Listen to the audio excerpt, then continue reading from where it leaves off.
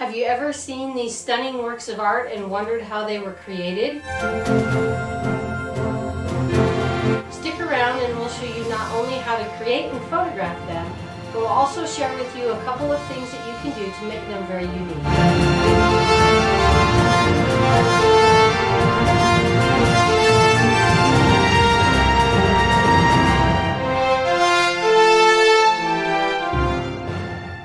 Thank you for joining us for this week's video. Most people don't like to be outside when it's cold, but with this project, you may find it hard to come back inside because you're having so much fun. If you live somewhere where it doesn't get below freezing, there's a link in the description that shows you how to use dry ice to get these same results. You'll need the following items for this project: water, clear palm olive or Dawn dish soap, a bubble wand or something to blow bubbles through, corn syrup, a cloth to wipe your hands on, and if you have it, glycerin. The recipe is in the description, and if you click on the link, you'll be taken to our website where you can download it to your computer.